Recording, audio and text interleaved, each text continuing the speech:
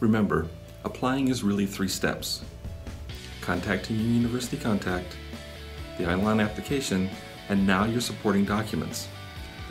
Submitting additional application documents like references, transcripts, essays, GPA, standardized test, financial aid documents, and anything else the university requests is the next step.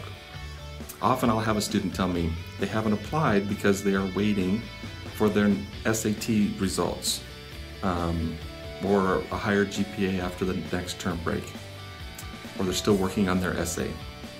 Those are all supplemental documents.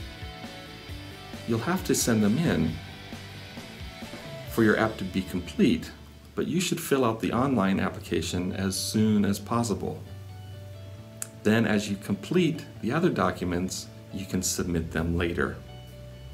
If you get a higher test score, send it in when you get it. Those are all in the computer, and it will replace any lower scores with the higher ones as they come in. Just submit each item as you complete it.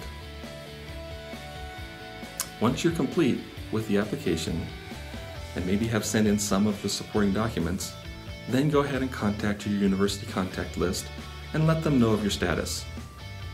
Remember, you're building a relationship, so you want to have frequent communication.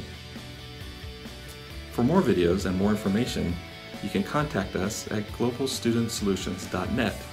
Look for the My College Counselor icon.